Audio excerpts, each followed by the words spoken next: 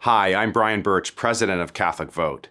On December 1st, 2021, the Supreme Court of the United States will hear oral arguments in the case of Dobbs versus Jackson Women's Health. This Mississippi case has the potential to be the most monumental abortion case since Roe versus Wade, the Supreme Court ruling that legalized abortion in all 50 states in 1973. Since that decision, over 60 million abortions have occurred in America. But that decision did something else. It has tied the hands of states to regulate or even limit abortions altogether. But soon, that could all change. In Dobbs, the Supreme Court is considering a Mississippi law designed to ban almost all abortions after 15 weeks of gestation, saving countless lives.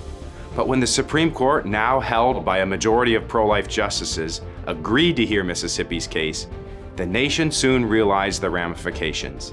This court could completely reset abortion legislation nationwide, empowering whole states to once again decide for themselves how they choose to protect life. As Catholics, we know better than to take that possibility for granted. To paraphrase St. Augustine, work like everything depends on you, and pray like everything depends on God.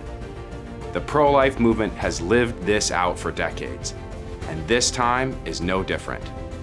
That's why we are asking every Catholic parish in America to consider an overnight vigil with adoration of the Blessed Sacrament on the eve of December 1st, the day when the Supreme Court will hear oral arguments in the Dobbs case. How do we do this?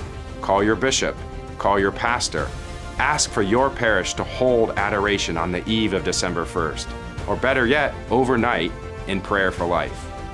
Once you know your parish will be open for adoration, come back here and add it to our map so we can help Catholics everywhere to spread the word and to commit to pray for this historic decision.